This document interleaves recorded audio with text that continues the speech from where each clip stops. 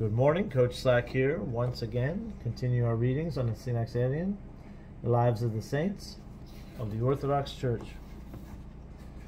On this, the second day of October, we celebrate the memory of the holy Hieromartyr, Cyprian, and of the virgin martyr, Justina. Cyprian lived in Antioch in the reign of the Emperor Decius, 249 to 251. He was rich and of noble birth and enjoyed a great reputation as a philosopher and magician. There dwelt in Antioch at that time a maiden of radiant beauty called Justina, whose father, Odysseus, served as a priest of the idols. One day she was among those listening to the preaching of the deacon Publius, who had come to spread the words of everlasting life among the people. Justina was so struck by what she heard that she straightway believed in Christ with all her heart.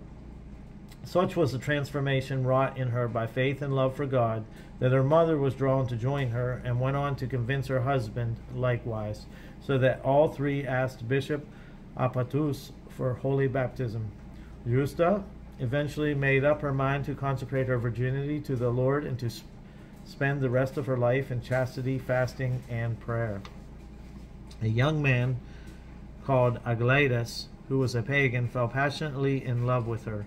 But seeing all his advances rejected, he applied in desperation to Cyprian for magic charms, whereby passion might be given free rein in the body of the pure virgin. Cyprian consulted his books and called up the demons who were always at his command, but nothing he could do was able to tempt the maiden and let loose in her the fiery darts of lust. So powerful was her love for heavenly bridegroom. Seeing the demons he had sent against her thrice vanquished by the grace of Christ and the sign of the cross, Cyprian acknowledged that the Christian faith was more powerful than all his devilish tricks. He too believed and asked Bishop Anthemius for baptism, renounced his magical arts, and publicly burnt his books. Later on, he himself became bishop and ordained Justina as a deaconess with the name of Justina.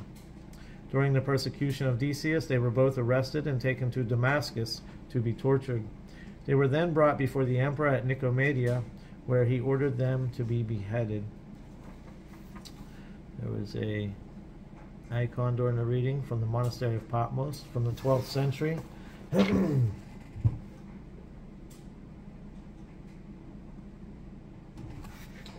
Through the prayers of thy saints, Lord Jesus Christ, have mercy on us. Amen.